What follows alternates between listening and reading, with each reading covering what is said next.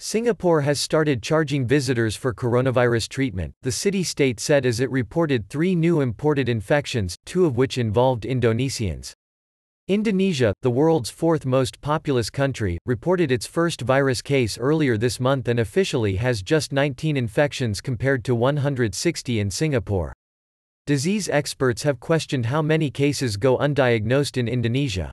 Singapore's new measures announced late Monday came into effect on March 7, when authorities said 2 symptomatic Indonesian travelers arrived in Singapore. Both had reported coronavirus symptoms in Indonesia before arriving in Singapore.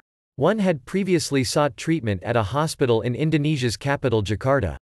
Another case involved a Singaporean who had visited her sister in Indonesia who had pneumonia.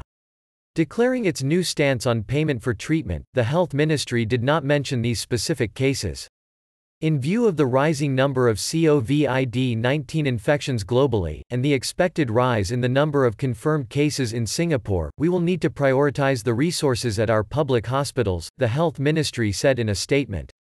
Foreigners who are short-term visit pass holders who seek treatment for COVID-19 in Singapore need to pay, but testing for the virus remains free. Treatment of severe respiratory infections in Singapore public hospitals typically cost between $6,000 to $8,000, $4,300 - $5,800, according to the Ministry of Health's website.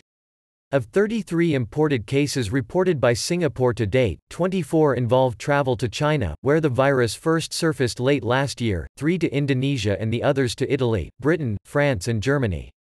Researchers at the Harvard Th. Chan School of Public Health, in the United States, said in a study last month that Indonesia should strengthen outbreak surveillance and control.